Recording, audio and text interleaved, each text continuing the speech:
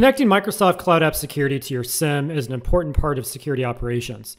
Let's take a look at how to connect Microsoft Cloud App Security to Azure Sentinel, Microsoft's SIEM. Okay, to do this, inside Cloud App Security, we're going to go to the gear icon, choose Security Extensions, and then click on the SIEM Agents tab. And then you're going to click on the plus sign, you're going to start the wizard. Now, I've already done this, and I started the wizard for Azure Sentinel.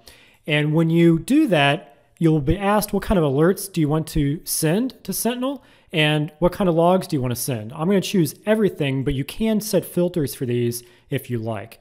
And at that point, we're going to click Next. And it's then part 1 is configured. Part 2 is we have to go over to Sentinel. And under Sentinel, we're going to go to Data Connectors. And we're going to pull up the Cloud App Security connector.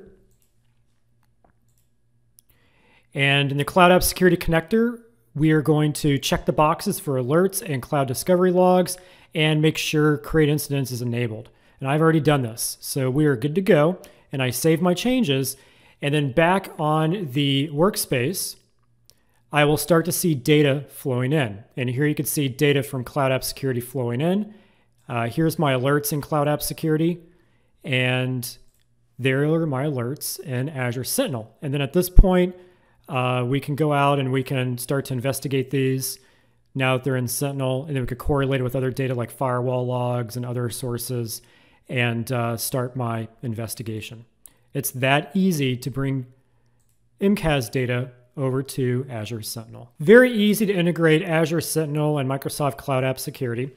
If you found value in this video, please give me a thumbs up, hit subscribe so you can be notified when I upload a new video.